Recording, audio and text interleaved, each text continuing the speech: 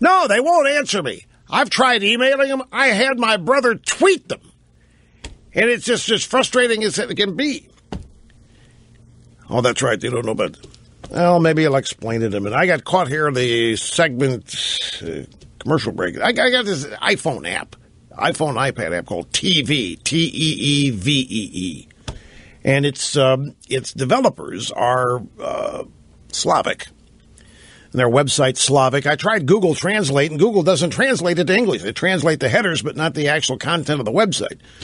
Anyway, they've got this great app that plug in the television shows that you like, and it'll tell you when they're on and at one time and all that, with descriptions, cast. It's a great, great app, and they've got a Today widget. They've got a widget that goes in the Today notification center that does not automatically update.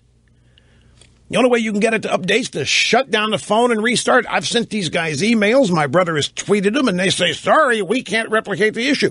And everybody that's got the app is complaining about it. And these guys say, we don't know what you're talking about. So they're not going to fix it. And I was just complaining here to Snurdly. I didn't intend to even talk about this, folks. It's stick to the issues crowd, probably righteously indignant about now. No, T-E-E-V-E-E. It's a good app. If you watch a lot of TV shows and you don't have to worry about when they're on, this app tells you. It's really cool that way. But and the Today widgets are really cool with the new iPhone operating system. But if the widget doesn't auto-update, it's worthless.